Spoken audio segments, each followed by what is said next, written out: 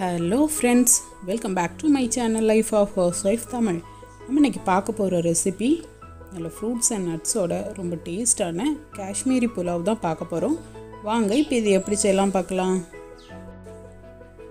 புலாவ் செய்யதுக்காக நான் பாஸ்மதி அரிசி எடுத்துர்க்கேன். 1 கப் அளவு பாஸ்மதி அரிசி.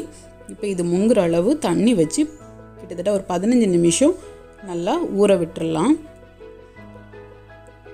நல்ல சூடான பால், 1/2 கப் பாலுக்கு ஒரு 1/4 ஸ்பூன் சாஃப்ரான் போட்டு குங்குமப்பூ போட்டு நல்லா மிக்ஸ் பண்ணி ஊற விட்டுறலாம்.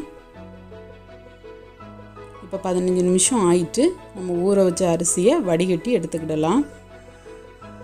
எடுத்தாச்சு. இப்போ நம்ம அரிசியை குக் பண்ண ஆரம்பிக்கலாம்.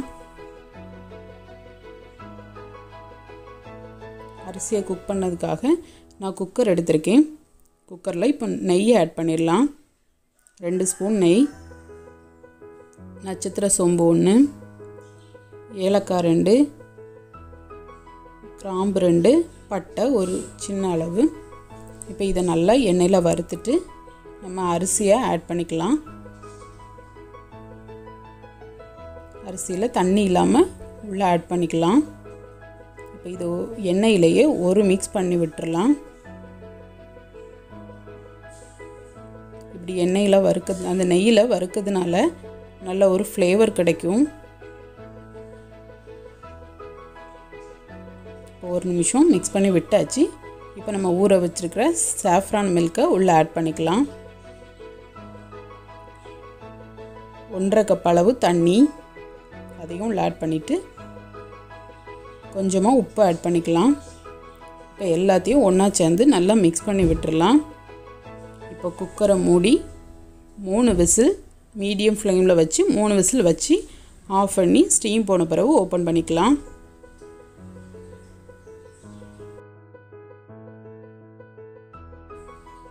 இப்போ இது 3 விசில் வரட்டும். அதுக்கிடையில் நம்ம மற்ற இன்க்ரீடியன்ட்ஸ்லாம் ரோஸ்ட் பண்ணி எடுத்துக்கிடலாம்.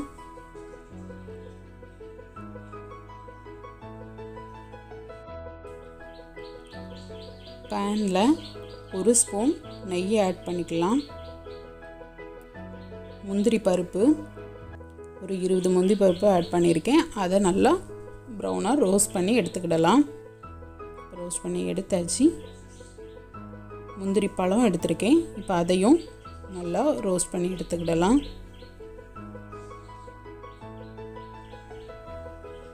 பாதாம் ஒரு 10 பாதாமை நல்லா சாப் பண்ணி வச்சுருக்கேன். அதையும் ரோஸ்ட் பண்ணி எடுத்துக்கலாம்.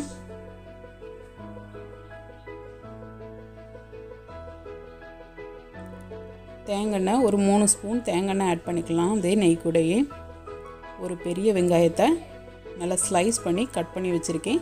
அதை இப்போ உள்ளே ஆட் பண்ணி நல்லா கோல்டன் ப்ரௌனாக ஃப்ரை பண்ணி எடுக்கணும். கருகிராமல் கோல்டன் ப்ரௌனாக இருக்கணும். அந்த ஃப்ளேவர் அப்படின்னா தான் அந்த ஃப்ளேவர் கரெக்டாக இருக்கும். இந்த ஸ்டேஜில் எடுக்கணும். இப்போ இதையும் எடுத்து தனியாக மாற்றி வச்சுக்கிடலாம். நம்மளோட ரைஸ் 3 விசில் வந்துட்டு இப்போ அதை ஓப்பன் பண்ணி பார்க்கலாம். இப்போ ரைஸ் சூப்பராக குக் ஆகிட்டு இப்போ இதை ஒரு மிக்ஸ் பண்ணிவிட்டு ஒரு 2 நிமிஷம் ஆற விட்டு நம்ம பவுலுக்கு மாற்றிக்கிடலாம்.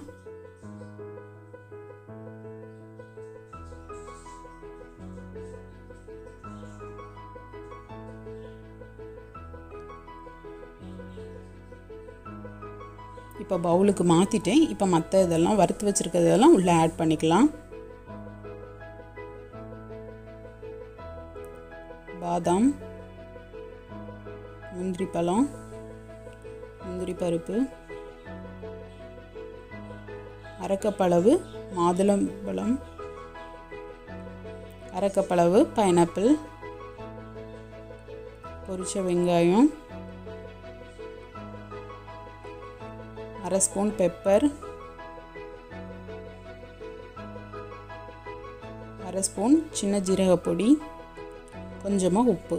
இப்போ இது எல்லாத்தையும் எல்லா இடமும் படுற மாதிரி நல்லா மிக்ஸ் பண்ணி விட்டுறலாம்.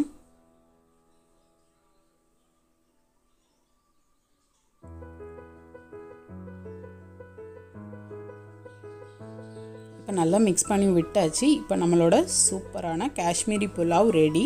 நம்ம லஞ்ச் பாக்ஸில் கொடுத்து விட்டோம்னா பிள்ளைங்களுக்கு இதிலேயே ஃப்ரூட்ஸ் நட்ஸ் இருக்கிறதுனால ரொம்ப ரிச்சான லஞ்சாக இருக்கும்.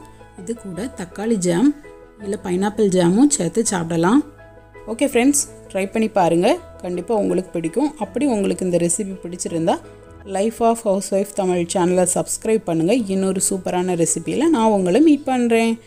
ஓகே, பாய்.